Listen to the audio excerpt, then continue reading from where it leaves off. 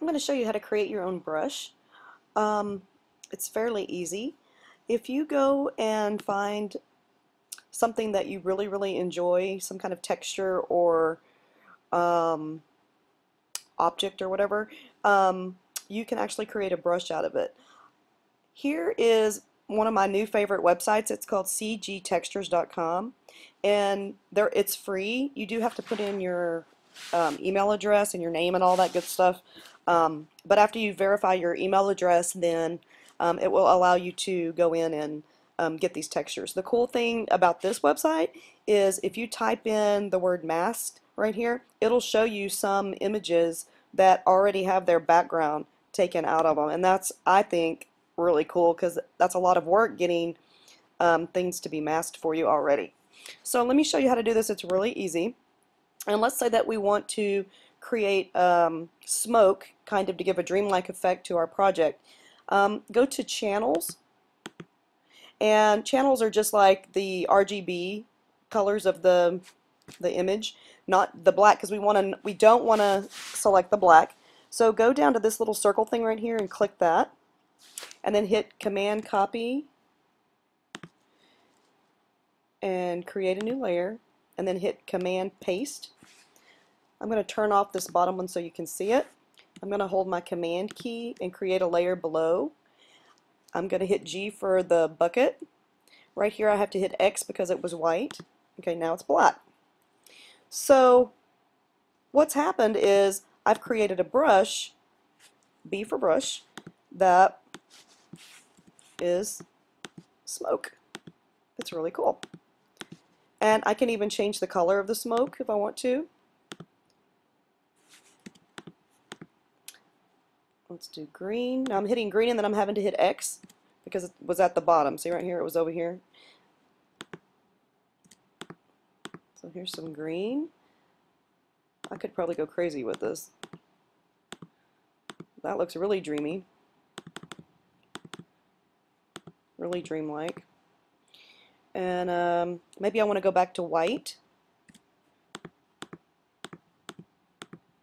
That looks kind of cool. Okay, I could do this all day. This is so fun. So I'm going to close this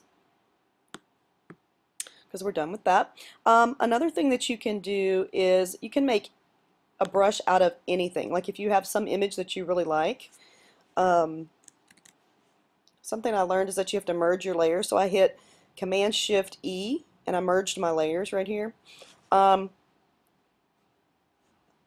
Same thing, go up to Edit, Define Brush, and I'm going to call this number 2 because I've already done this once. I just want to remember that this is my second one, and I'm going to say OK. And let's say that well, let's just see. You know what? Let's do some color ones so that you can say, oops, I guess it would. Oh, there we go. The reason it didn't do color is because down here I forgot to hit the X button.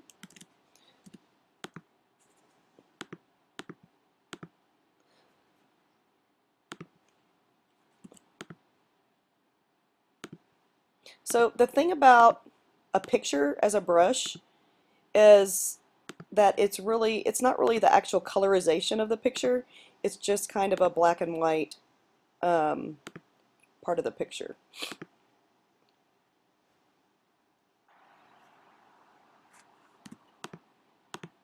So that's kind of cool.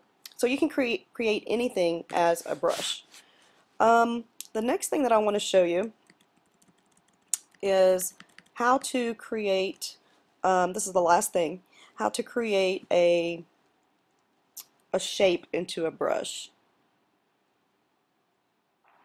So you come up to your brush, I hit B for brush, and then I clicked up here. We don't want any of our presets. We just want a plain old circle. Boop. Okay, and then I'm using my bracket key to make it a little smaller. And I'm going to hit X so that it turns white. It's a little crooked. Not that it matters. Okay. And so the cool thing about this is we can do the same exact thing, just something real simple like this. If you wanted to have a brush that was for just circles, so I'm going to just call it circles. Like, okie dokie.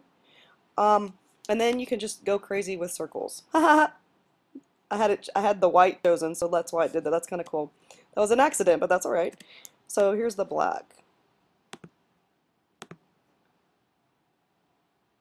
Okay, so let me show you something that's extra cool, is that you can come up here to your brush presets and you can just experiment with all these different things. This looks really cool when you change the scattering. Um,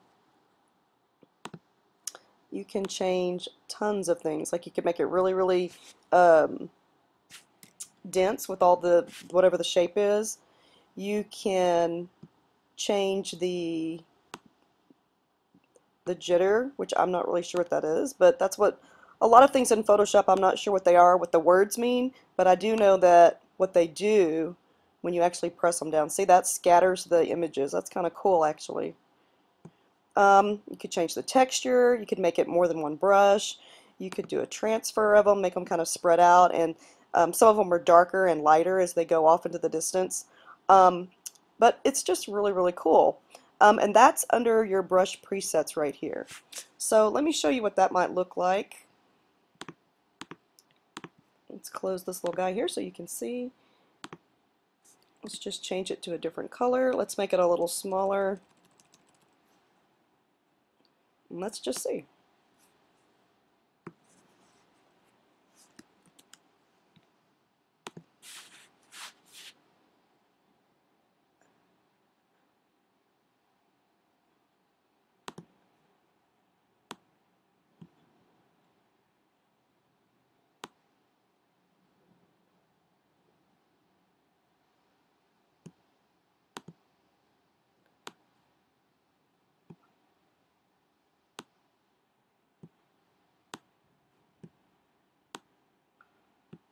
This changes the roundness.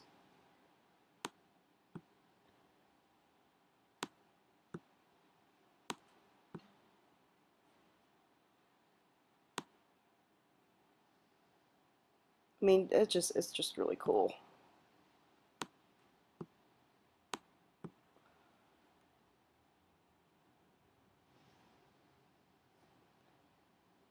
Okay, so now I've created a brush. Let me zoom out so you can see it better. That creates little ovals. So there's a lot to play with in here, and a lot to experiment with. So brushes are fun, and I hope I made it easy for you. The bad thing is, it's addicting once you get started. You can't stop. Or I can't, because it's so much fun. Okay,